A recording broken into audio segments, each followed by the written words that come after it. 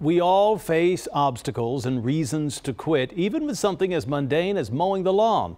But one South Texas man might inspire all of us to do more despite any limitation. We'll let border correspondent Oscar Margain explain. Mowing the lawn under 80-degree December weather would seem like a breeze. Not so fast. You see what may look like a simple chore.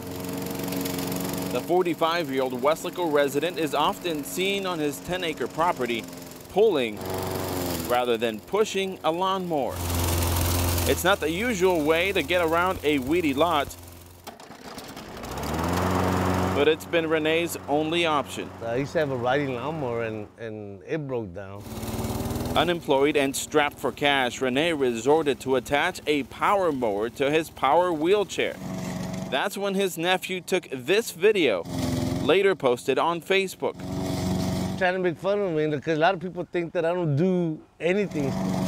The video made its rounds on the internet and prompted a San Antonio man to start a GoFundMe account to buy a new mower for Rene. I can't thank these people enough for what they did. Rene says he's never asked strangers for help, even after losing his limbs and suffering severe burns in an apartment fire 22 years ago. I just took it as it happens, you know. That's the way I saw it. Once a local star athlete in the early 90s with dreams of going pro, Rene would find renewed resolve and happiness with his new teammates, his family. God gave me the biggest blessing I could ever ask for, man. The Ayala name is still going on. You know, it doesn't stop with me. Watch the backside! Watch the backside! When not working on his property, good job, Rory! Rene is volunteering at his children's sports games. You gotta press hard, coach. Reminding us all we can do better. Don't stay with that whittle. You know, start something and finish it.